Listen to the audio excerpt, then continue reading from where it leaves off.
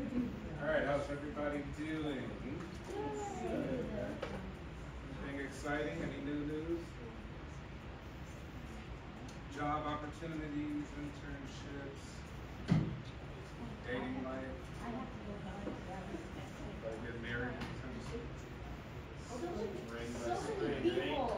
So many people are engaged waiting on their rings. Anyone engaged in the classroom? Any engagements?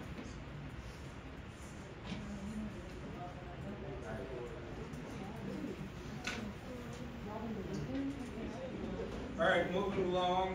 A little late with the discussion post, but just posted that one up, so you'll have until Sunday to get something in. For the previous one, I also posted one from this chapter. You'll have until next Wednesday to get that in. So give you some time to kind of catch up. Blackboard's been acting up with some technical difficulties. Here's two. Okay. One's due Sunday, the next one's due by next Wednesday. Okay. How are we doing with our projects? Are we going? Come along, we started? We haven't started? Communicator, please. Yeah. Next week, I think, right? Yeah. Next Friday.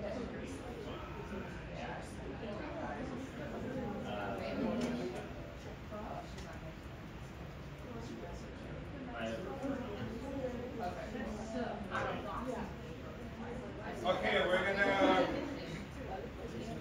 this chapter we're talking about issues associated with gender identity, what gender is. We'll talk about some issues associated with particular genders, some of the nomenclature, definitions, all of the above, right? Beyond group lecture, where I'll break it up and we'll start having some group discussions based on gender issues, some of your thoughts on it. But we kind of want to take looking at gender from a scientific approach, right? For 1 second, we want to try to get away from our emotions, right? And kind of view it from a way that we can understand the differences between the human family. There's a variation in how people behave, think, and feel. Right? So to the best of your abilities, try to place your emotions to the side for a minute and try to look at things objectively when we discuss gender. Right? Very sensitive topic for most, controversial at times, but we want to look at it from an academic approach. Right? So we say in terms of gender, how would you go about defining gender? Now we understand that sex, by definition, has to do with assignment during birth based on your reproductive system, which you're identified with. But how would you go about addressing gender? How would you define it? What does gender mean to you?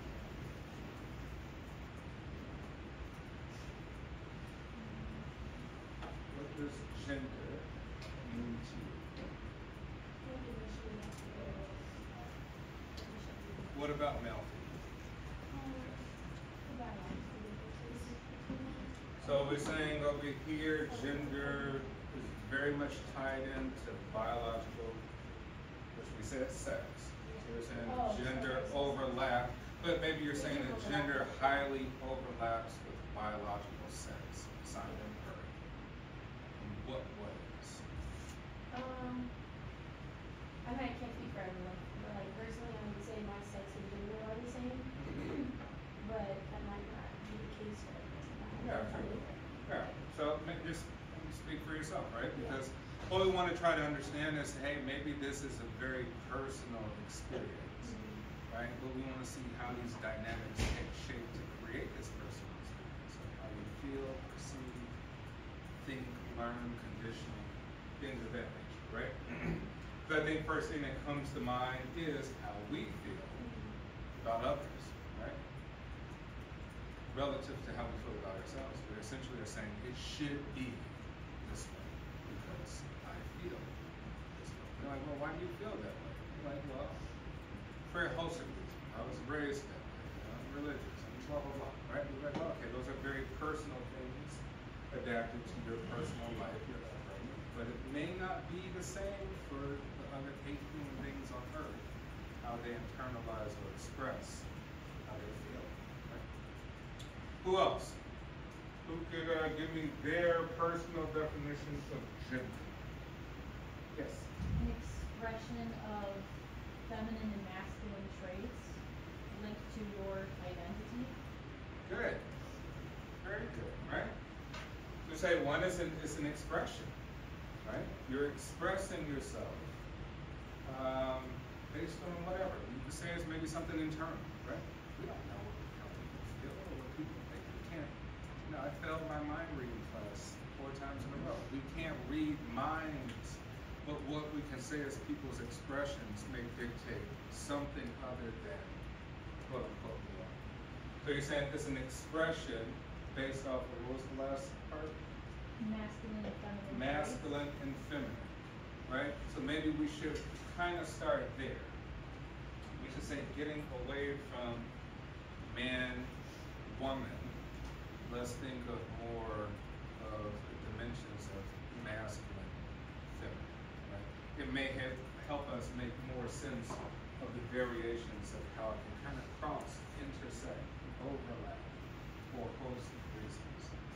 Right, so we say, well, gender could be an expression, but we live in a society, right? We live within groups, we live in a society. Human beings have a tendency to try to make things easy so there's meaning, right? So we try to make things to be organized, or we would describe order. We would say gender is predominantly constructed by social order. Right? What is the order of the society? Right? Where in our society, and the majority rules. Right? So majority rules, which leaves a whole subset of individuals who may go against the majority or behave other than the majority to be categorized as something else, right? And treated as something else, right? Because they're expressions of something other than the norm. We say, hey, we have a normal distribution in society. Everybody should follow these rules, act as if, right? Feel as if, believe as if, think as if. But fortunately, we have human rights. We should be able to, if we want to, right? Not that we have an issue.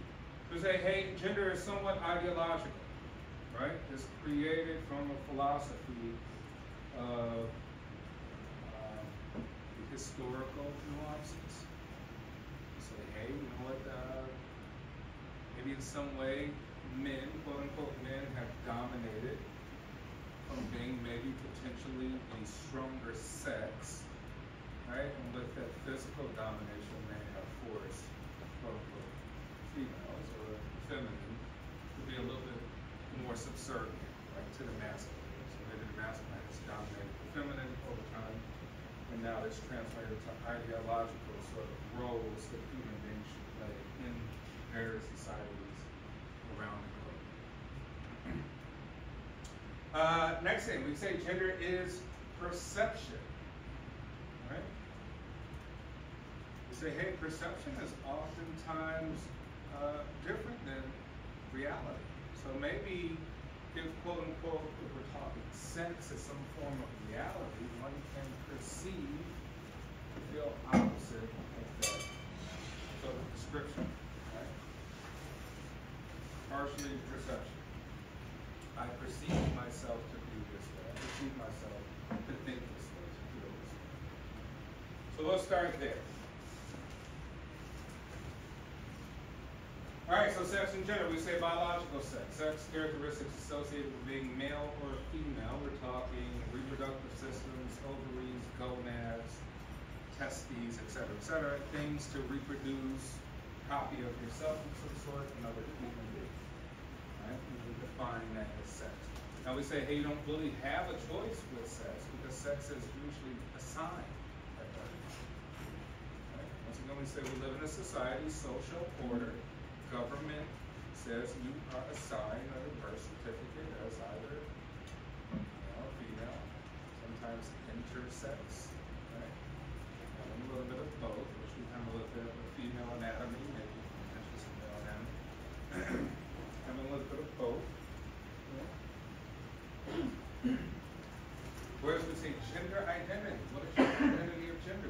psychological gender perception. Wow, interesting, right? So we say it's mental and it's perceptive. Right? We say, I feel a different description other than what society has sort of defined as something. Right? I feel other again. Now, even if it's psychological, it could be internal. So we would say, hey, I feel, but I don't express. Okay? We can get even more complicated. We say, hey, I feel masculine, feminine in these areas of society, but not in these areas. I feel feminine when I'm in this situation, when I'm in this environment, when I'm in this group. Maybe I'm more masculine when it comes to this, when it comes to that. Right? So we say there's a high degree of variability in the identity itself. But when we express, we say this is the way we outwardly express our gender identity as masculine and or feminine. Who can give me some examples of masculine expression? What's masculine expression? Yes.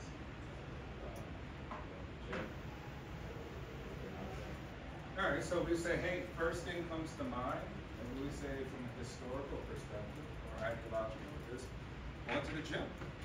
Right? Say that's masculine, but one may argue now, in the modern context right now, it's more women getting in shape as you know. For the most part, you may see that. It's way more men. Still way more men, right? So men still have a strong photo, right? And so we're expressing that as a masculine trait for someone to work out.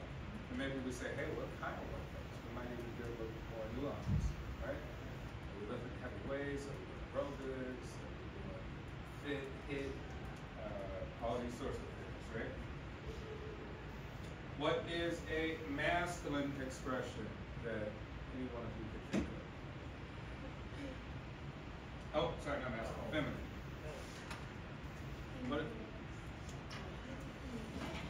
Fingernails, painted nails, painted nails, right? All right, so we say painted nails could be described as a feminine expression. Do we see something where maybe the trends are changing? In what way? There's certain like rappers now who are painting their nails to Emo rappers?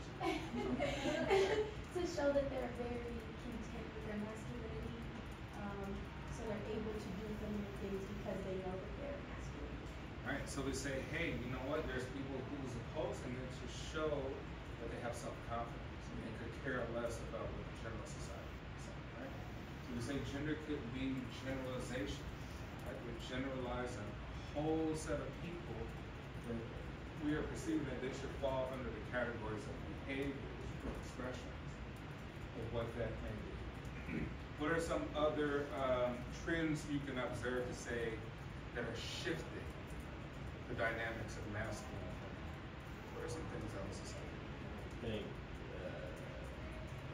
emotional expression for the longest time for men was like completely shut down.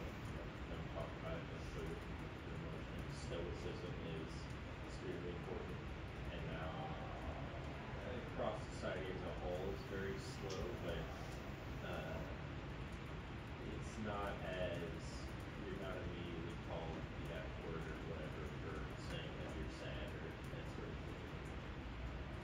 Right, so we say at this point in time it may be shifting to where it's seen as a positive for men to express more emotion, right?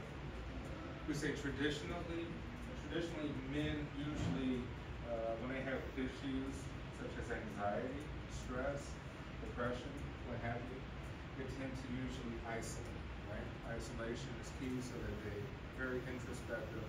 They usually don't partake in group communications to resolve issues.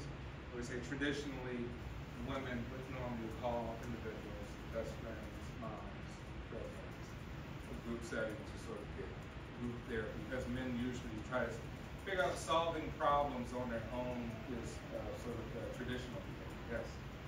So what else that points to like when it comes to like your sexuality as well, like back in the day it was more traditional to just be like straight from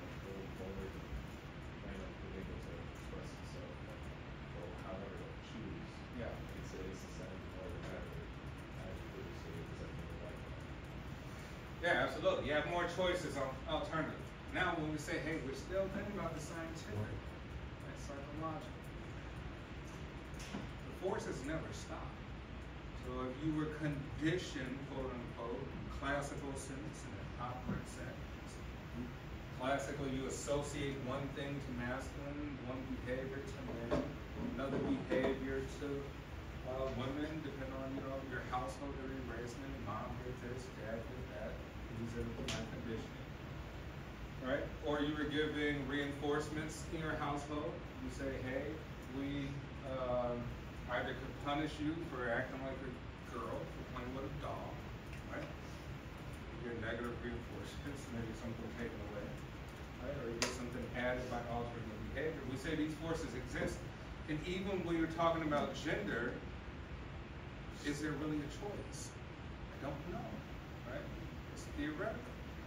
Because now we say if there's shifts in how having more choice, are those influences also being imposed to make people more non-conforming, right? Moving away. So remember in psychology, we don't necessarily say learning too much. We say conditioning, right? Not sure what you're learning, but we're pretty sure you're being conditioned to a new program, a mental program, to some degree. You did it as a child, you're conditioned. And as an adult, society may also be conditioned. The point is to say, hey, this is very dynamic. It shifts with time. What time of society are we talking about? Where are we talking about this? Right? Political systems, ideological systems. Huge degree of variation. Right? Which means when it comes to things like gender, we do have to really open up our minds to let the individuals sort of discuss how they want to go. On the flip side, you said we do live in a society where we tend to, human beings tend to gravitate towards simplicity. We do like to have good definitions, right? So we feel sometimes when the lines are blurred too much, we're confused, right? We don't know how to even describe people. Do we do away with all the descriptors? Maybe that might be the better thing, right? Maybe the descriptors themselves are the enemy, right? Racially, right? Sex, gender, all of the above. Maybe say, hey, you know what? The descriptors are bad. They're really there to divide the people, to segment, to categorize, and essentially divide and conquer. They can fight against each other, hate each other, stereotype and judge, right? Be prejudiced against one another based on the categorizations themselves, the classifications that we have. So we go back to psychology, say, hey, we categorize, we classify things. We got these schemas, right? In our mind. We interpret this information in categories, but who's defining the categories? Right? We even think on race, about how many races? I'm not telling you what the census bureau is. Like, that's what we're going with? Like, yeah, that's what we're going with. Cool. Is there any real basis to it? There's no scientific basis. Biological basis. Right? So we have to think of external factors constantly shifting. They change when we look at things like gender, right? Maybe we can agree on sex. We can agree on sex. We say, all right, male, female, sexual, reproductive organs, they manifest into another human being. Right? We say that's a real physical manifestation. But the social order are things that we can question, right? How things are being done. All right, here we have the genderbread person. Right? The genderbread person is here to help us express and understand our identity. So here we're going to start with gender identity. So we say identity maybe starts in the brain. Right? Starts in the brain and in terms of femininity. We say a degree of less womanness, more woman. Less maness, more man. Right? So we're still going back to kind of relating things to feminine and masculine. Right? And you say, at what threshold does it become masculine? What threshold does it become feminine? Right? At what threshold you're a real man? A real man wouldn't do that. But at what point? Right? Say, hey, that's vague language. You're very vague language, right? We're still trying to understand it. And that's not very woman-like of you, right? What way? To what degree? Alter something a little bit, will it be more? Right? So we say here with attraction, usually attraction is with the heart, right? Which means that our feelings usually cause attraction towards other people. A little bit more complicated, we think of pheromones, right? Chemical expressions outside of the body that are basically hormones outside of the body. Who are we to judge attraction for others? What we say with sex, biological sex, there is maybe more femaleness, maleness based on what you were born, right? With the exception of maybe sex.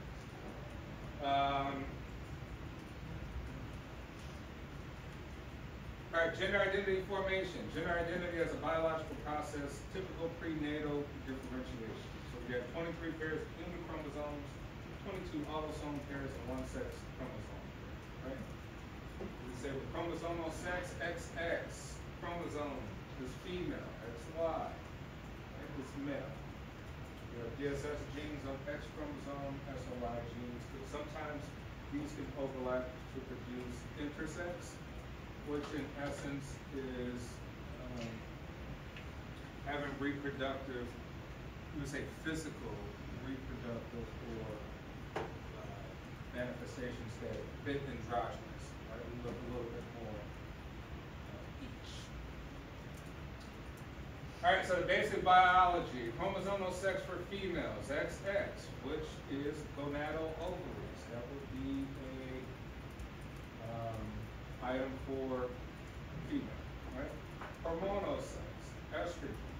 We say typically women have more estrogen than the male, so females will have more estrogen than the male. Internal reproductive structures, fallopian tube, uterus, inner portions of the vagina, right? Whereas men, we saw all this vas deferens, seminal vesicles, ejaculatory ducts. A little bit different. External genitals, clitoris, vaginal lips, penis, scrotum. Sex differentiation of the brain. The hypothalamus becomes estrogen sensitive, influencing cyclic release of hormones. So to say, hey, there is some actual physical things, biological processes that could form or lead to a likelihood of you expressing as a certain gender, right? One would be that you produce certain hormones, right? Hormones are big. We're talking estrogen. We're talking development of your body through puberty, right?